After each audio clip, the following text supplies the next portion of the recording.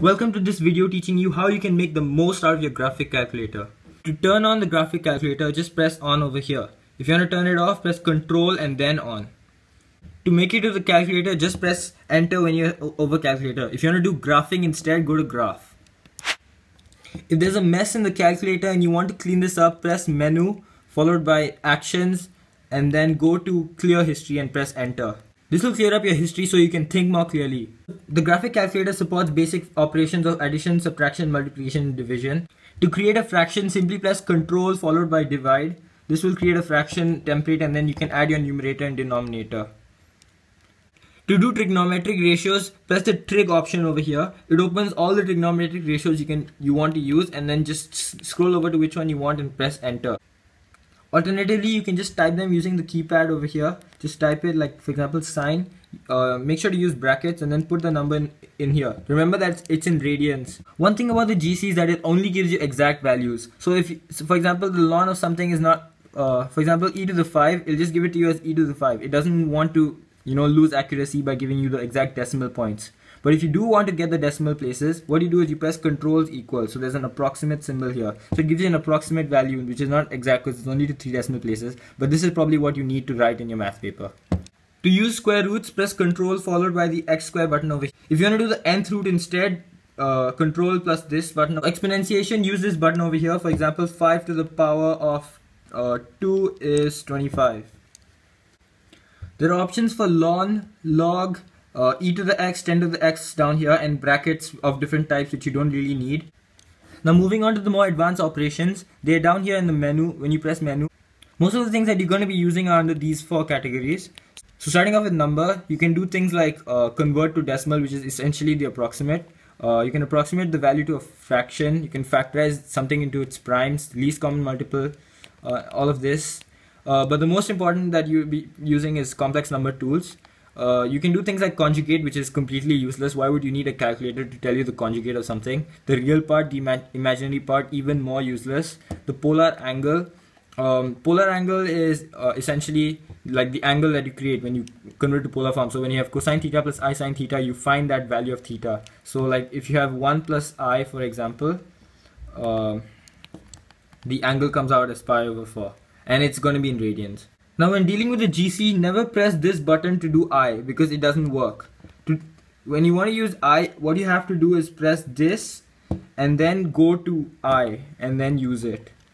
Over here you also have the under this pi menu, you also have the option of pi, of course, and then infinity, e, and theta. However, you can make this I work as I, but to do that, what you have to do is type define and then space I and then equals and then I, the actual I. So when you do this, it sets the value of this I to I. So what happens now is you can use this as the normal I, so it works. Under the complex number tools, you also have convert to polar, which gives you the polar form right away, and then the magnitude option. Rectangular is just like your Cartesian coordinate. Next, under the calculus tab, we have many useful operations. For example, the derivative, so it actually can differentiate something, and you can also choose what variable you want to differentiate with respect to. So like d dx x squared, and it gives it to you exactly 2x. Under the calculus, you also have derivative at a point. So let's say you want to find an exact value. So the variable is x, the value at 2. So ddx of something when x is 2. So let's say again, okay, maybe now we'll do x to the power of 5. So it gives it to us. The tangent line at that point has gradient 80. Under calculus, there's also integral, so it integrates it for you. Even though there's these options over here to put your bounds for the integral, you don't actually have to do it. So if you do put them, then it will give you a definite integral. If you don't put them, it'll give you an indefinite integral. There's also this option of sum and product. So sum is basically when you want to add up a series, for example, or a sequence. So you start with whatever variable you're dealing with, for example r, and then you set it to some initial value of, let's say 1, and then you want to add it up all the way to 100.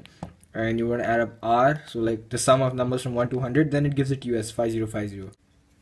Another option is the implicit differentiation option, so it's all the way down here. So let's say the equation is y square equals to x square plus x plus 1, and To make this work, what you need to do is actually give it the variables. So it needs to know what is x and what is y. So just comma x comma y. So x is what you're differentiating with respect to, and y is the variable that depends on x.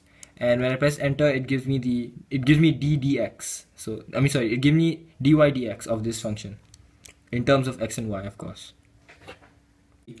And finally, there's probability, something that you'll only use when you're stuck in the test. So what you're going to do when you're stuck in the test is basically go to probability, press 4 and then 1 and then just press enter. And then it gives you an answer, and just write this in your test and maybe you'll get a mark. There are some other useful operations. For example, let's say you did a calculation but you actually did some mistake. So like 1 plus 1, actually you wanted to do 1 minus 1. So you can just use the up arrow key and scroll to your calculation, press enter, and then it retypes it for you, so you don't have to go through the pain of typing it again, and then you just make whatever changes you want and then you can get the answer. And also, if you want the answer to be on the next line, you can just scroll up and press enter. It copies the answer. So this can be useful when your answer is a long string of decimal places or something very complicated. Next, there's graph. So in graph, you can basically just plot any graph you need to plot. So over here it says f of x is equal to something, and then you can just set whatever you want it to be, and then it just plots the graph for you. To plot the next graph, press tab. So it opens this, and then type your graph. To delete all the graphs, just repeatedly press delete, and then this shows up, and then just press yes. Let's say I plot this graph and I want to find its points of intersection with the x-axis, the y-axis, and the turning points. There's a very simple way of doing that. I have to press menu and then go to trace and then go to graph trace. So it follows this point over here. So for example, 0, 0 is a point, and then I can just go next and keeps tracing until it reaches a minimum point. Then it says minimum. So now I know that this is the minimum point, and then I can keep tracing. And then this is one of the points on the x-axis, so it tells me that as well. To reset your GC for the exam tomorrow, all you have to do is go to My Documents, press Menu, and then scroll all the way down to Delete All, or you can just scroll up. Scroll all the way down to Delete All, and then press Enter, and then it shows you this thing. Just go to OK, and then the invigilator will come and press Enter. And then it shows this message. If you've learned anything from this tutorial, please leave a like and subscribe. Thank you.